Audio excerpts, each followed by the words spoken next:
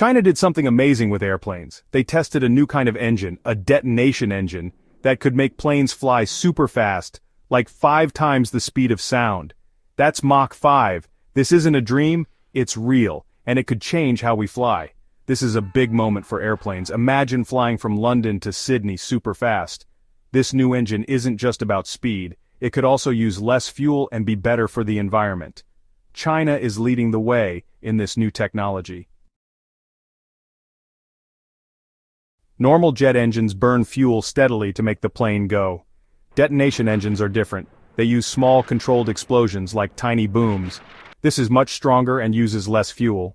Imagine a wave of energy zooming through the fuel and air. That's what a detonation is like. This wave, faster than the speed of sound, pushes the plane forward with a lot of power. This lets the plane fly super fast, more than 5 times the speed of sound.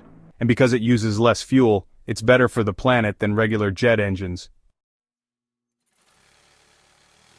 China's successful test of this new engine is a big step towards super-fast planes. China is now winning this technology race. Other countries like the US and Russia are also working on this technology. It's like a new space race, but for airplanes. The country that figures this out first will be very important for the future of flying. China is showing that it's really good at technology and wants to be the best in science and engineering. This will make other companies want to build better planes too. This new engine isn't just cool technology, it will change how we fly. Imagine flying from New York to London in just an hour or 2. It will make the world feel smaller and let people travel much faster. And it's not just for people. We could ship things super fast, help people in emergencies quickly, and maybe even use it for space travel. This technology could change lots of businesses, how we move things around the world, and make people want to explore new things.